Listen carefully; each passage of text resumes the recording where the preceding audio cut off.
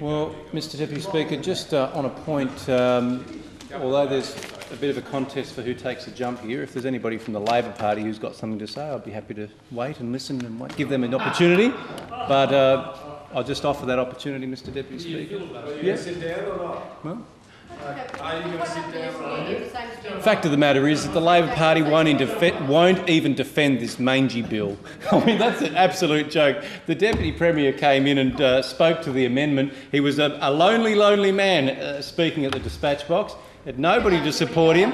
And now we've got the very noisy Leader of Government Business over there who's got a lot to say, but no doubt won't have a contribution to make tonight. The other member for Bass, Mr Whiteman, has already made it clear by interjection across the chamber that he won't be addressing this bill. The Labor Party have been shamed into not even offering up speakers on this important bill. I mean, what happened to the historic day? What went wrong there? But you're so ashamed now of what you are willingly doing to our state, and yet you're willing to interject, but you're not willing to make a substantive contribution. Isn't that interesting? Willing to do this, you're willing to. You would attract less interjections if you addressed the remarks through the chair. Mr Deputy Speaker, I'm simply very, very interested in hearing what the Labor Party members in Bass have to say about this dodgy piece of lawmaking. By interjection, I absolutely support this. I support the industry. Is this your speech? Is this your speech? Is this your speech? No, that was an interjection. No. Too ashamed to speak to the Too ashamed to speak to this dodgy bit of lawmaking. And Mr Deputy Speaker, that actually got me very, very interested in a bit of history here. Interestingly, from Mr Booth, who's just reassumed his seat, I've got an email that was sent to Mr Booth yesterday evening from Mr Graham Elphinston, Managing Director of Elphinston Engineering and Weighing Systems. And it was very interesting hearing from Mr Booth, who was talking about improving the state. Well, this is what Mr Elphinston had to say to Mr Booth last night. He said, all I ever hear from you is knock anything anyone does. You never have any constructive ideas of your own that will help the economy of this state. He says, it's easy to be a destroyer. It takes real people to be creative and see the way forward and build on the good to improve what we have. We need primary jobs in this state for it to be able to support the public service, education, health and police. Later in the email he says, we need politicians who work to manage our state, make clear decisions and allow businesses to get on with business so that the less privileged get a fair go and those who are willing to take the risk to run businesses and create employment can do so. He says to Mr Booth, it's past time you stepped back and had a good look at yourselves. He's speaking of the Greens here. Have a good look at yourselves and help all the good, hard-working people of our state be proud again in what they are doing to make Tasmania great. Mr Deputy Speaker, who is Mr Elphinston speaking about when he says, be proud again, to help all the good, hard-working people of our state be proud again in what they are doing to make Tasmania great? He's talking about the business community. He is especially talking about the family business community of Tasmania. And what a disaster to hear the Leader of Government Business in Bass, the Honourable Member for Bass, Ms O'Byrne, gabbing on about how proud she is of this legislation. Well, she should be ashamed, but she's apparently proud. Ms O'Byrne and Mr Whiteman with her in Bass, not Mr Booth, but the two Labor members were elected under this platform that you published under teambartlett.com.au, Building a Strong Tasmania. And so when you say that you're proud to bring in this job-destroying, industry-killing legislation into this House, and you at the same time say that you're proud, I wonder, well, what are you proud of when you were elected under a platform of promising to extend the RFA? How are you going with that one? You said that, oh, you get all upset, but you have an opportunity. You have an opportunity. You know, you can keep those little noises coming, but you'll have your opportunity. If you really believed in the bill, why don't you get up and speak to it? Why is it that the Liberal after Liberal after Liberal speaks, peppered in with the odd Green here and there? It's the same speech. You won't defend your dodgy legislation. I would have thought if you're going to kill off a whole industry, you'd be willing to speak to it. But no, all you can do is do your cheeky little interjections, and you're selling out jobs in our electorate of Bass. But you don't have the courage of your convictions to stand up and say so. What's more, Mr. Deputy Speaker, is that in that so-called forestry, a balanced approach policy that Ms O'Byrne and Mr Whiteman were elected under that platform, it talks about all the extra investment that they will make under 3 other separate initiatives, extending the RFA $1 million, implementing the Tasmanian Forestry Industry Plan, $2 million, and that was spelled out in the policy, and promoting Tasmanian timber, $3.5 million. Well, they've now formed government with a party that's actually been devaluing Tasmanian timber all around the world. And Mr McKim, the leader of the Greens, he got embarrassed today when he alleged that there was not a single contract that could be pointed to that Tasmania has lost as a result of economic sabotage. And there it is. It was the Taran contract with the London Olympics. They wanted to build. Tasmania could have been part of the London Olympics. Tasmania could have been part of that. And Mr McKim has been caught out. You know, he pretended it wasn't a case. Ferguson, Mr Booth has taken a point of order. I wish there was it, but it must be a genuine point of order. I believe it is Mr Humane rule, of course. The reality is, of course, that Taran lost that contract because they lied about where. And the point of order is. Well, Mr Ferguson is going to do, Mr Deputy Speaker. You've warned him repeatedly tonight. Mr Deputy Speaker, you have warned Mr Booth repeatedly tonight about. I have warned nearly every member of this House. Mr Deputy Speaker, if I may finish and simply point out, you have warned Mr Booth repeatedly about fake points of order. What will you now do? Not tonight. Having warned him. No, I've only warned him tonight about interjecting. Yeah, well, it's just another warning. And let's continue. Mr McKim, caught out. I'm sorry, out. Point of order. Red-handed. Point of order, Mr Deputy. Point of order. Lead for government business. The standard orders are very clear about reflecting upon the chair. If you choose to move dissent in the Speaker's ruling, then you may do so, but you cannot reflect inappropriately upon the chair. My contribution, Mr Deputy Speaker. Excuse me, thank you. My point of order. But the member's still on her feet. I haven't finished my point of order. I'm now concluding. A Deputy Speaker can rule before you interject. I'm not going to. I can't hear what the member is saying. Standing orders, you pompous person. Could I ask the Leader for the House to repeat the second half of her point of order, please? I wasn't able to hear it because of an argument that was progressing. My point was that it is inappropriate to reflect upon the chair or a decision of the chair. If Mr Ferguson chooses to move dissent in your ruling, that is a matter for him. But it is inappropriate, after you have ruled, for him to continue saying that he has a belief about how you could have acted, and it's a reflection upon the chair. Thank you very much, and we shall now move on. Thanks, Mr Deputy Speaker. Caught out red-handed that Minister McKim was either unaware or tried to create the false impression in the Parliament that there had been no lost contracts. Of course, Tasmania could have been a part of the London Olympics. That's what we could have had, and that's what this movement, that Mr McKim and his group of Greens, that's the movement that they're part of. It's all part of the Green conservation extreme family, and that's a fact. And now, it's interesting that the Leader of Government Business, Ms O'Byrne, member for Bass, she has a lot to say, but she won't stand on her own 2 feet and make a contribution to the debate. Mr Deputy Speaker, it has to be said, this is a woman who has attempted in the past to stamp out the forest industry in Tasmania. So now, is it history repeating? And I'll put it to you that yes, it is. Ms O'Byrne was a candidate for election in 2004 under Mark Latham. There's no way. And Mark Latham was trying to lock up Tasmania with a policy of something like 240,000 hectares at the time, half of what this government is proposing to give away. Ms O'Byrne was devastated, as was Mr Sidebottom at the time, because it was a definitely anti-Tasmanian policy. And what occurred during that election campaign was the blatant grab, or an attempt at least, to go for mainland capital city marginal seats. That's what it was about. That's what the political science at the time was doing. Latham was touring the southern forests with Bob Brown to the annoyance of the now Deputy Premier Brian Greene and the then Premier Paul Lennon.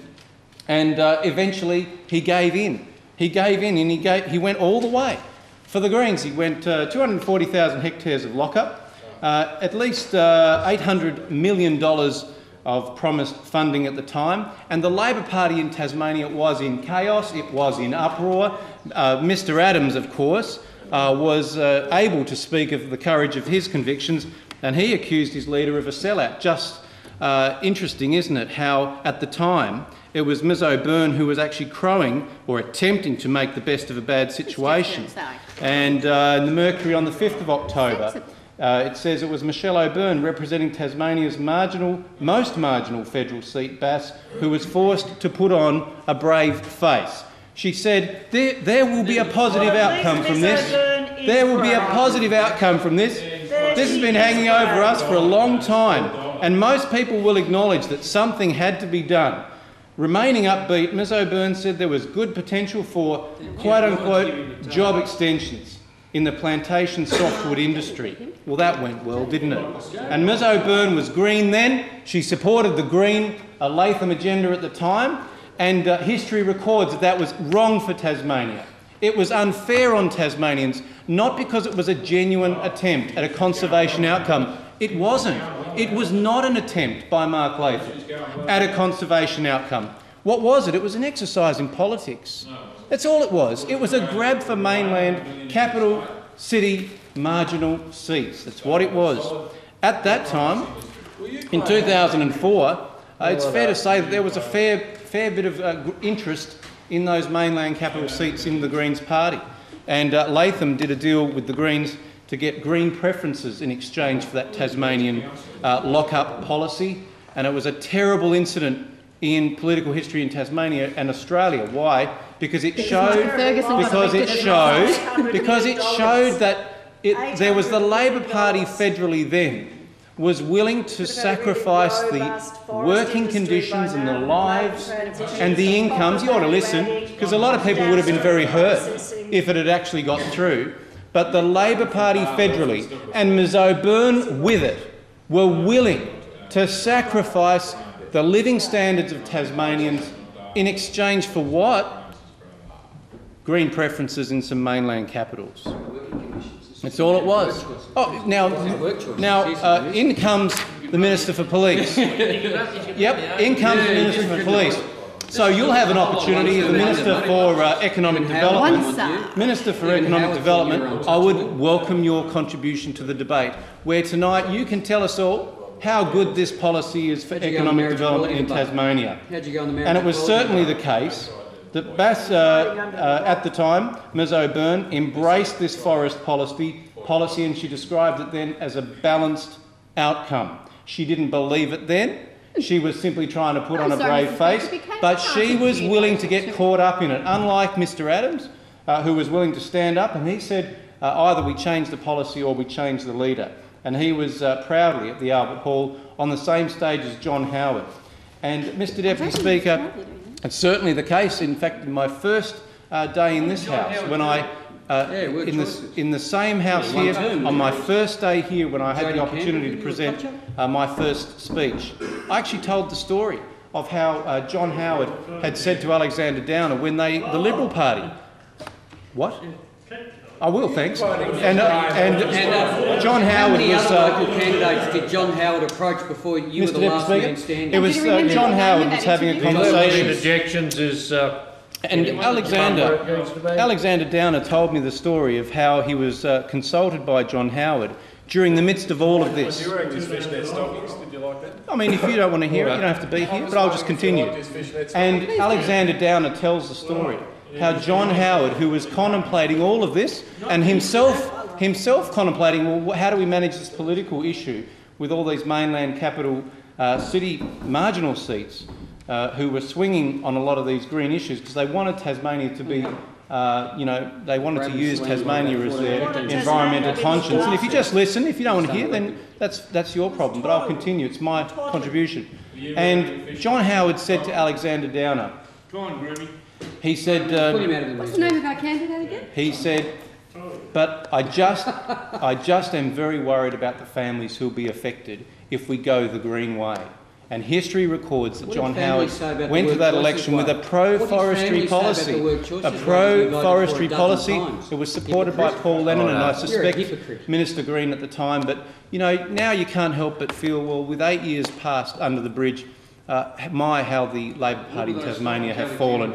You see, what's changed, of course, what's changed is that you've now formed government with these people. For Latham it was a preference deal. For Latham it was a preference deal. For Giddings and Green Labor it's now actually a self-survival. Are you honestly and what do you telling get? families What do you this get? agreement What do you get for disappears this and deal the with the world suddenly Greens? changes What do you get in exchange Suddenly the markets come for, back, first of suddenly all, the dollar you've given them goes down. 500,000 hectares You are of so forest in deceitful. Tasmania. So You didn't get a pulp mill, You are you failed on absolutely that, deceitful and the know. Greens leader tonight and Mr Booth as well You have go made out it there and clear, promise they've said that things you that you won't know get aren't the true. peace. You You won't know get they're the not peace. true. So you've given away trees that don't belong to you, you've given away forest that doesn't belong to you, you've actually reversed your mandate because I've already outlined what the Labor Party's forest policy was at the last election. So you've turned your back on that, you haven't sought a mandate, you haven't had the courage of your convictions to go out and fight for this Courage. and earn You the can right. talk about And courage. now, what is it all really about? It's about getting an extra 12 months of your miserable existence as a government to hang in You there. are And that's all you talking get. That's all you get. And that's why Don't it's, judge us by your I will standards, judge you Mr. by your Ferguson. behaviour. Not by your because you were standards, elected Mr. Ferguson. Minister Not for by what Health, matters to you. lousy minister as you are. You were elected under a platform to support the forest industry and you've sold out. Tell you You what, don't even have the courage of we're your standing up convictions for to the future of the speak industry. to this You should bill do the tonight. same thing. It's only the Liberals and a couple of Greens who are willing to even say anything about it. But this is hurting people in our electorate. It's going to really hurt people all around Tasmania. What are you promising to give them, Mr. This Ferguson? evening, What are you going to I was deliver to them? reminded of an important meeting that was held You are at so the. dishonest. Oh, well, you know, you can just keep peppering in with those insults. I But shall. You're a if you want to dishonest make man, a Mr. contribution, Ferguson. then you go right ahead. But I think You're you lack the absolutely courage. dishonest. And before the last state election, maybe a week or so before, there was a forest rally at the Scottsdale RSL in my electorate of Bass. It was organised, I think, by the union, the CFMEU, and I do know that Mr Booth was there, and at least he had the courage to take the platform and have a say. You know, didn't get a very good reception, but so too did a certain candidate, Mr Brian Whiteman, who today is now a member of this House. And Mr Whiteman stood on the stage and he got a good round of applause when he talked about Labor's policy on forestry, and he said these words. He said these words: "I've always been a city boy, but since I've been principal of this in this community here at Winnaleah District High School, you know, I've really come to understand what country life is all about." And he spoke to the forest policy, which tonight he will be voting against the forest policy that he was elected under, and instead he'll be looking to give away an industry to these Greens. Really? And what's changed? What's really changed? What's really changed? What's really changed is that Labor lost its majority. That's what's happened. Yeah, and you say it's rubbish. You see, the Minister for Economic Development, he won't have the courage of his convictions. He won't be able to come up here tonight and talk about how good this bill is for Tasmanian economic growth. And this is the minister who would like to talk about his EDP. He'd like to talk about how good he is in creating jobs in Tasmania, but he's only able tonight to vote for a bill that will actually destroy jobs in Tasmania. And so this minister, in fact both of these ministers who have got a lot to say only from the sidelines, have actually got jobs on their hands here tonight, because their vote tonight, and so too it in my own electorate, Mr Whiteman, and so too in my electorate, Mr Booth, are actively sabotaging jobs in our state. It is wrong. It's wrong. Tonight, the Liberal Party gave an opportunity to the Labor Party to actually do the right thing and go back to the people. Since you've changed your position that you were elected under, you should have had an opportunity to go back and explain that you've changed your position and seek the people's permission to go down this completely alternative route. And you haven't been willing to do that. You have not been willing to stand by your own so-called convictions and fight for this.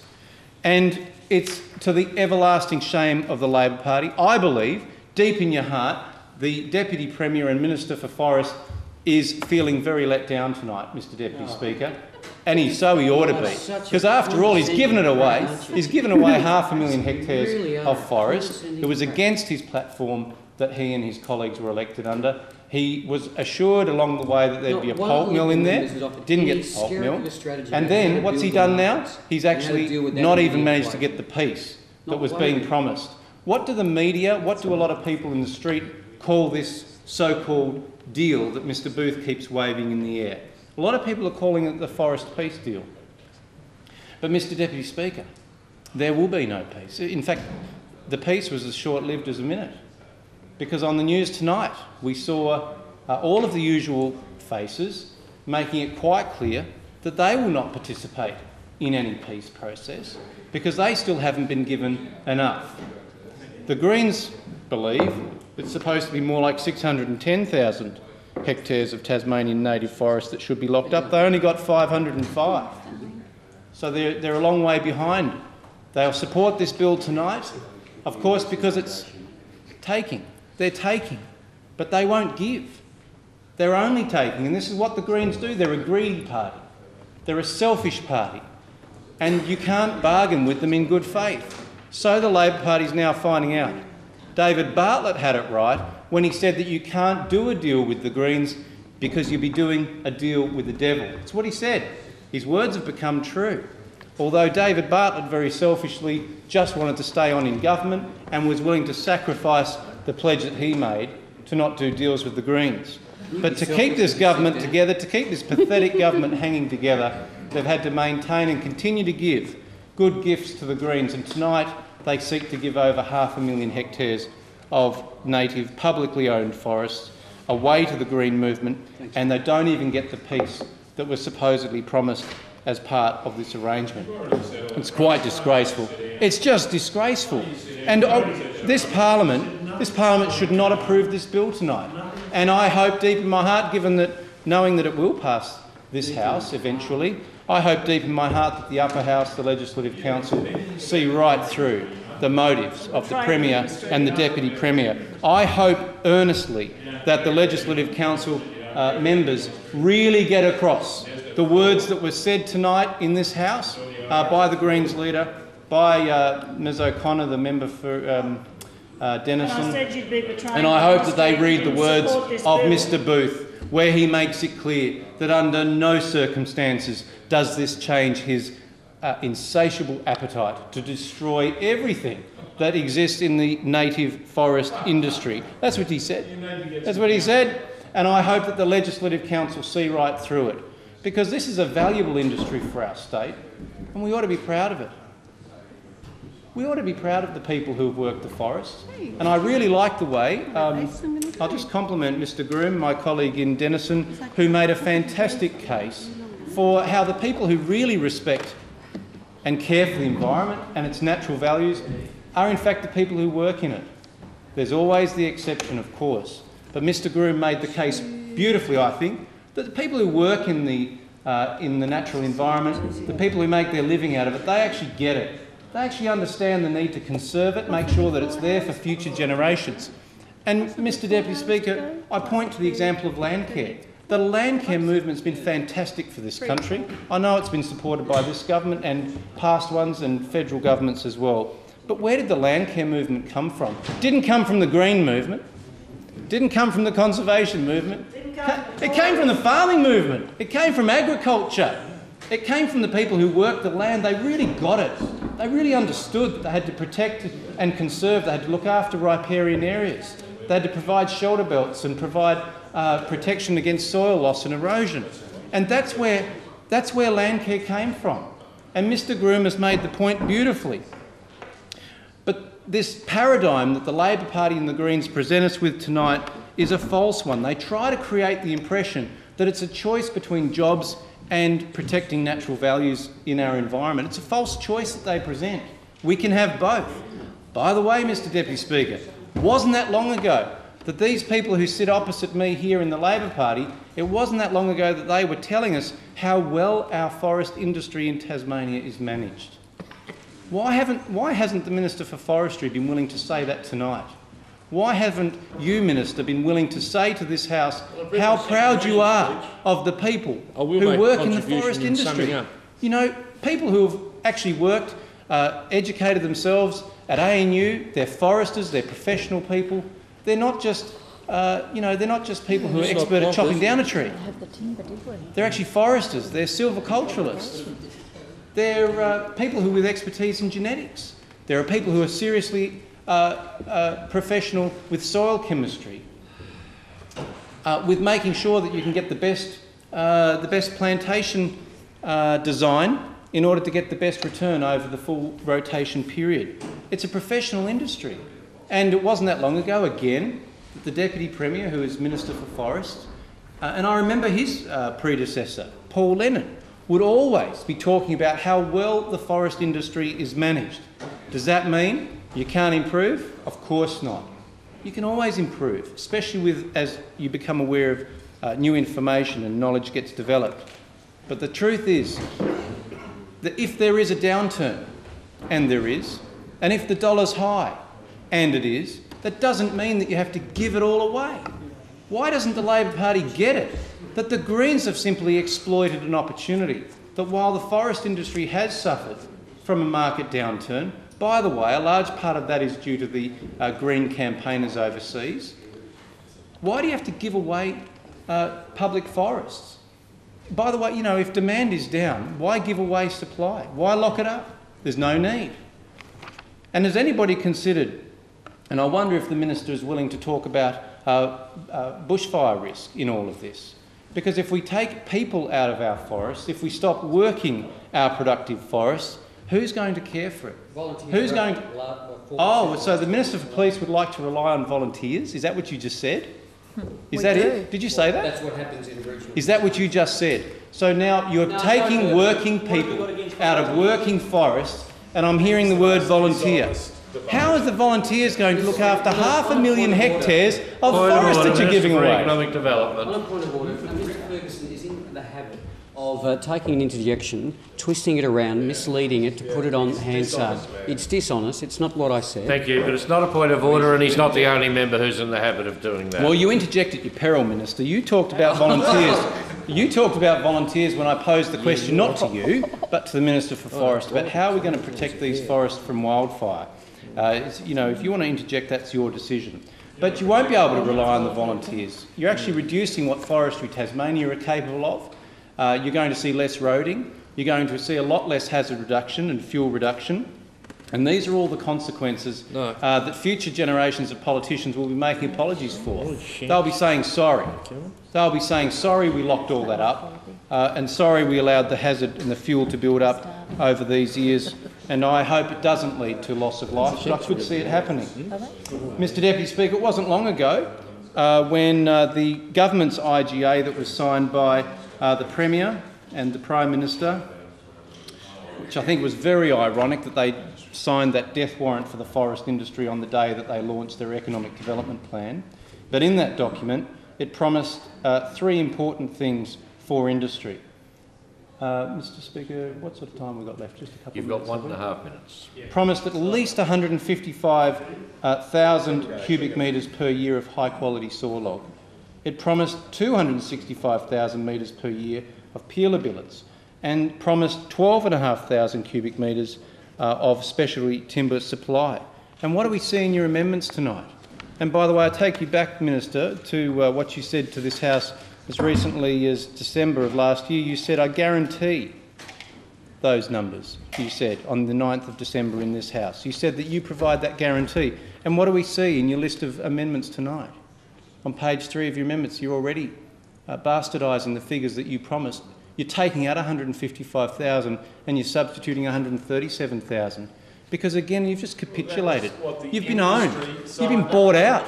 You've been bought, the Premier laughs. You've been played for a song because you've given away half a million hectares of forest that you're not entitled to give away, forest that you promised to protect for working, for productivity. You're giving it away. You don't get a pulp mill and you're not even going to get peace. You've been taken for a ride. Thank you. Member for